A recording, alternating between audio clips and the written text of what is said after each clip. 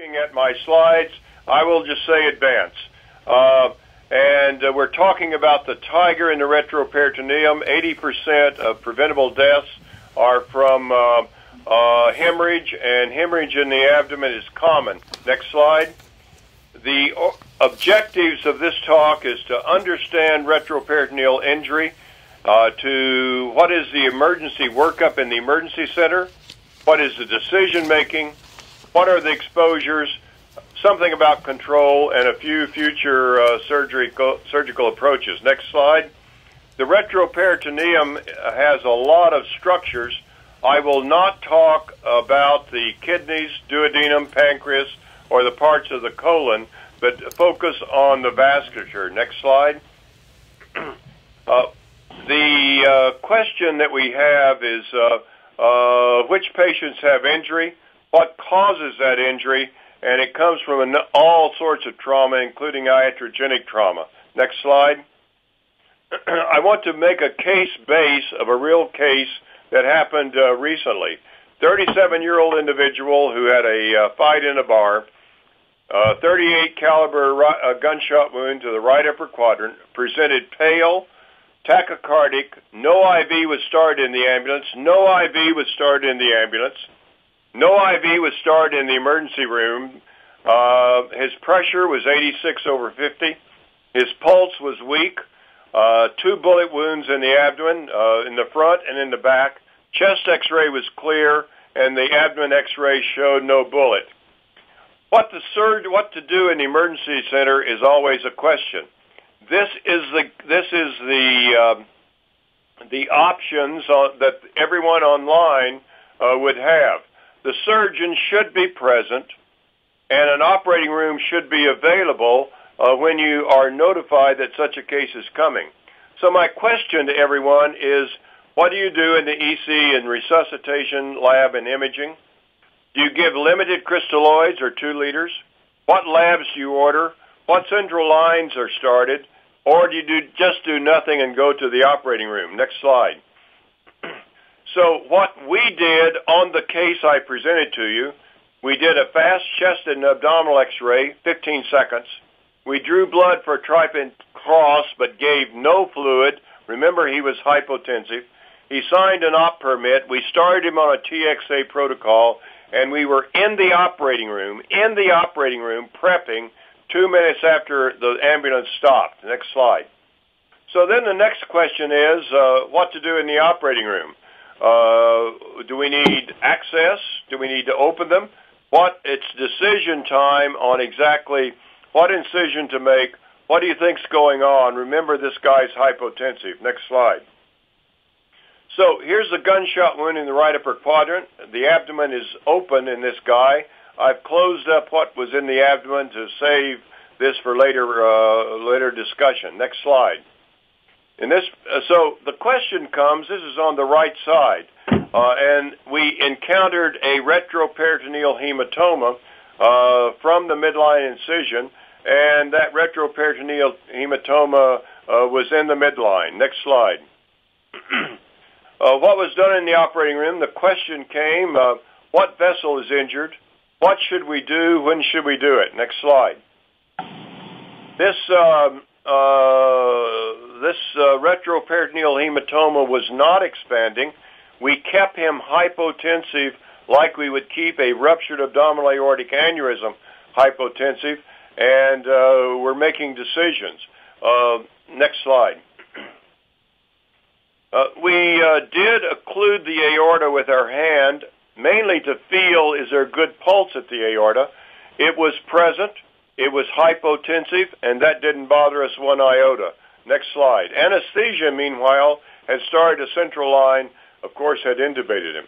Our choices are a medial rotation of the viscera, which you see here, going behind the kidney, on top of the psoas muscle, exposing the aorta. This maneuver, if there's an injury, if there's a retroperitoneal hematoma, can literally be accomplished with blunt trauma in somewhere between 15 and 30 seconds. 15 and 30 seconds. Next slide. And here is a depiction going lateral to the stomach, lateral to the spleen, lateral to the kidney, behind the kidney, and reflecting everything midline. Next slide. On the right side, a Coker maneuver or a Brash-Cattell maneuver will expose the vena cava and the aorta. We needed to make a decision as to what we do. Next slide. Here is an approach if one has a midline hematoma that appears to be in the area of the mid-retroperitoneum in the portal vein by dividing the pancreas right in the middle with a pair of scissors, or with a Bovic, one can expose the portal vein. Remember, there are no major branches of the portal vein coming into the pancreas. And one can expose the portal vein, the superior mesenteric, the splenic very, very quickly. Next slide.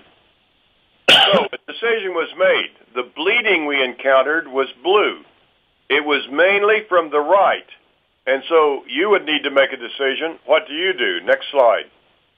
What we did was a Brash-Cattell maneuver, starting with a Coker maneuver, and very rapidly, within just 15 or 20 seconds, exposing the vena cava by coming down with a Brash-Cattell and going up the root of the mesentery. Next slide. Next slide. Next slide. So we encountered then an injury to the vena cava. Here the clamps have been placed on the inferior vena cava. A hole is seen in the inferior vena cava. Next slide.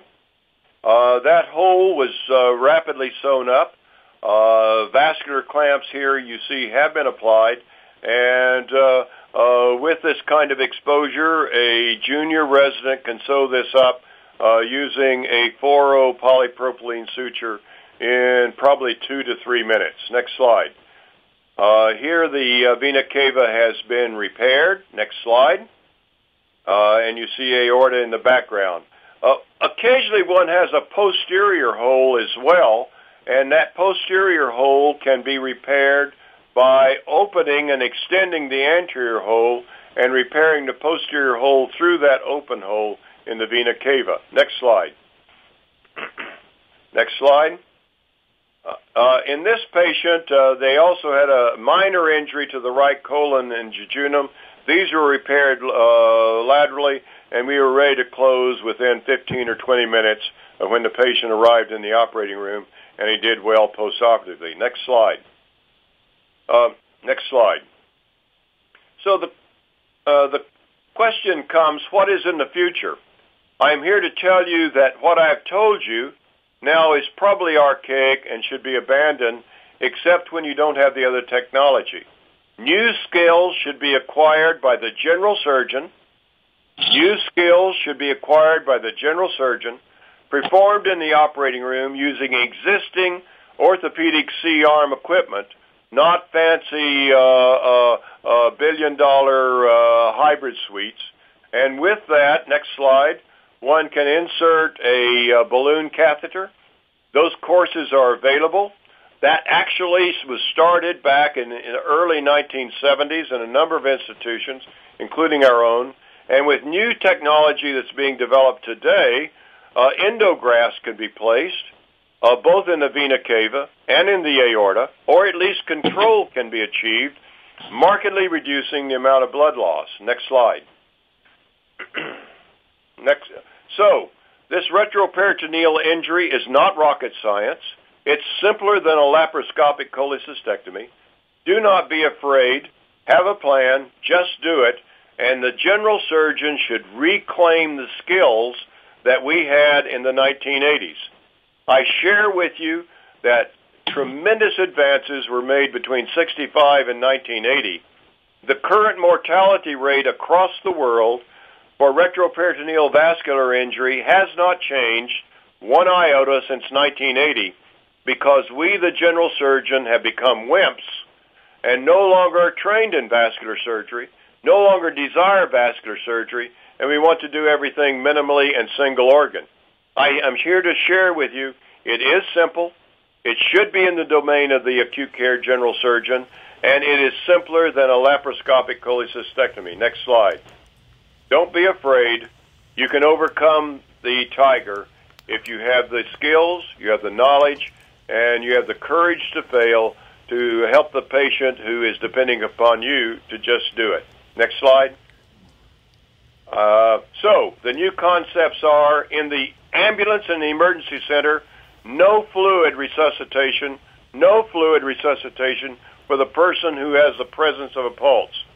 The purpose of the emergency center is to wave to the patient as they go from the ambulance dock to the operating room with minimal time for an x-ray and a type and cross.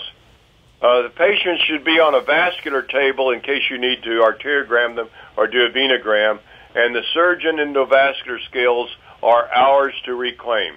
Thank you much for letting me share this with you, and look forward to the discussion. Thank you so very much. Very provocative and very insightful as always. Superb anatomy and very, very well done. We appreciate it. So let's move to the panel. I agree with you intensely. It's not provocative. It's the current standard of practice. You just have the courage to have to go there. Dr. Mattox, are you going to be able to answer a couple of questions, or do you have to run? I may have to run, so why don't I get a couple of questions right now? All right. I'll try to stay as long as I can. Well, we have one more presentation, which will be another 10 minutes, so I'll stay. You'll stay on? Okay. All right, good.